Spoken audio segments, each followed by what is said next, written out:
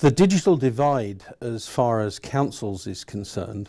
is the divide between those of our residents for whom the computer is an everyday tool that they use for just about everything that they do, and certainly in terms of communication,